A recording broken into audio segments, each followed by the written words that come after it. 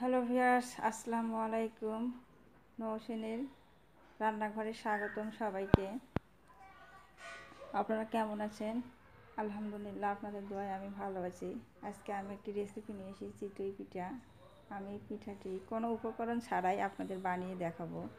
অনেকেই অনেক উপকরণ দিয়ে বানায়, যেমন একটু ময়দা এখানে অ্যাড করে, আবার একটু বেকিং পাউডারও অ্যাড করে। আমি কোনো উপকরণ ছাড়াই বানাবো। দেখতেই পাচ্ছেন চিতই পিঠাটা আমি কেমন ফুলে উঠেছে, নরম হয়েছে, মানে নিচে লেগেও যায় নাই, পুড়ে যায় নাই।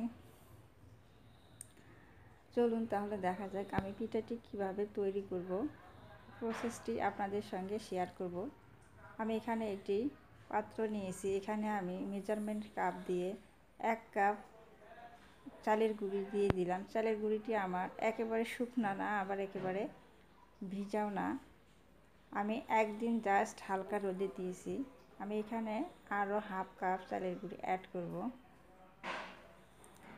আপনারা চাইলে আরও বেশি নিতে পারেন চালের গুঁড়ি, আপনাদের ইচ্ছা মতো। আমি এখানে দিয়ে দেবো সামান্য পরিমাণ লবণ। এখন এটাকে আমি আস্তে আস্তে অল্প অল্প পানি দিয়ে মিক্স করব। একবারে পানি দেওয়া যাবে না, কারণ পানি বেশি দিলে হয়তোবা নরম হয়ে যেতে পারে। এর জন্য আমি অল্প অল্প পানি দিয়ে এটাকে ভালোভাবে মেখে নেব। মাখানো হয়ে গেলে আমি এটাকে কমপক্ষে 20 মিনিট রেস্ট দেব। আমি ভালোভাবে এটাকে মেখে নেব। আর একটু পানি দিয়ে দিলাম। এটাকে ভালো করে হাতের সাহায্যে মাখতে হবে। এটাকে যত মাখবেন তত পিঠাটি মসৃণ হবে, ফুলতে সাহায্য করবে। আমার পিঠার গোলাটি মাখা হয়ে গেছে। আমি এবার এটাকে এভাবেই রেখে দেব 15 থেকে 20 মিনিটের জন্য। ফিরে আসছি 20 মিনিট পর। দেখতে পাচ্ছেন আমার কেমন পাতলা হয়েছে। আমি এর সঙ্গে এবার অ্যাড করব গরম পানি। আমি আগে কিন্তু এটাকে ঠান্ডা পানি দিয়ে রেখে দিয়েছিলাম। আমি এবার গরম পানি অ্যাড করব। গরম পানিটা একই প্রসেসে ব্যবহার করব। এখানে অল্প অল্প পরিমাণ পানি দিতে হবে। পানিটি কিন্তু একেবারে ফুটন্ত না, হালকা জাস্ট গরম পানি। আমি এখানে আবারও অল্প অল্প পানি দিয়ে এটাকে আবারও ভালোভাবে হাতের সাহায্যে মেখে নেব। আমার চ্যানেলটি যারা সাবস্ক্রাইব করেছেন তাদেরকে অসংখ্য ধন্যবাদ। যারা সাবস্ক্রাইব করেননি প্লিজ সাবস্ক্রাইব করুন, লাইক করুন, কমেন্ট করুন, শেয়ার করুন। আমার এই প্রসেসটি ভালো লাগলে অবশ্যই কমেন্টে জানাবেন। কমেন্টে জানালে ভালো লাগে। আমি আর সামান্য একটু পানি দিলাম। এটাকে আমাদের এটা রেডি হয়ে গেছে। এরকম আমার পাতলা বেটার হবে। পাতলা হয়েছে। চলুন তাহলে চুলায় যাওয়া যায়। রেখে দিব। 5 মিনিট পরে ফিরে আসছি একেবারে। আমি এখানে একটা মাটির চুলায় একটি তাওয়া দিয়েছি পিঠাটিকে ভাজার জন্য। তাওয়াটি গরম হওয়া পর্যন্ত অপেক্ষা করব। মাটির হাঁড়ি বসিয়ে দিয়েছি। আমি এটাকে গরম হওয়া পর্যন্ত অপেক্ষা করব। আমার মাটির তাওয়াটি গরম হয়ে গেছে। আমি এর মধ্যে দিয়ে দেবো আমার সেই বেটার আটা। আমি এখানে প্রায় 1.5 চামচ ছোট আকারে দিলাম। আপনারা চাইলে বড় বা ছোট করে দিতে পারেন। একটা ঢাকনা দিয়ে দিলাম, সিলভারের ঢাকনা। সিলভারের ঢাকনা ফিরে আসছি।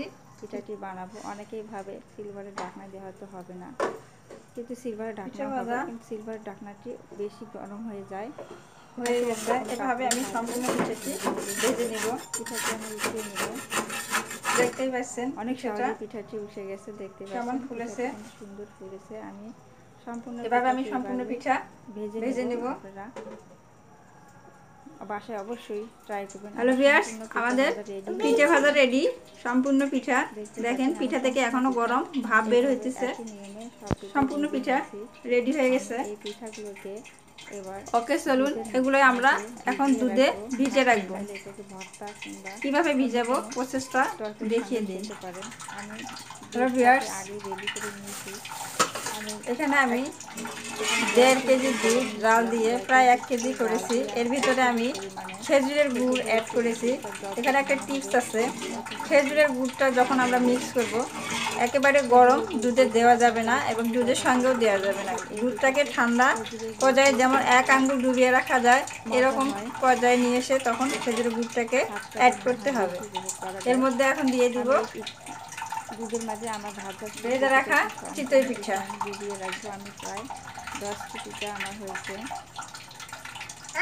সম্পূর্ণ পিঠা এভাবে দিয়ে রাখবো। সকালবেলা দেখিয়ে দিব কেমন পিঠাটিকে হয়েছে। এখানে ভিজিয়ে রাখবো। ফিরে আসছি সকাল পর্যন্ত। সকালবেলা ফিরে আসলাম। দেখতেই পাচ্ছেন পিঠাটি আমার অনেক সুন্দরভাবে ভিজে গেছে। পিঠাটি কিন্তু একেবারে সম্পূর্ণ দুধ শুকিয়ে যায় না। যদি আমি আর একটু বেশি দিতাম পিঠা তাহলে দুধটা সম্পূর্ণ শুকিয়ে যেত, কিন্তু যেহেতু ভিজানো পিঠা একটু রসালো সাইজেই ভালো লাগবে। আমি এটাকে এখন পরিবেশন করব। পিঠাটি অনেক নরম হয়েছে।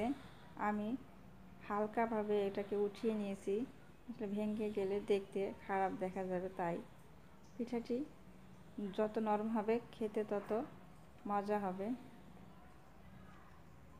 আমি আবারও বলছি, আমার চ্যানেলটি যারা সাবস্ক্রাইব করেছেন তাদেরকে অসংখ্য ধন্যবাদ। প্লিজ যারা সাবস্ক্রাইব করেনি সাবস্ক্রাইব করুন, লাইক করুন, কমেন্ট করুন, শেয়ার করুন।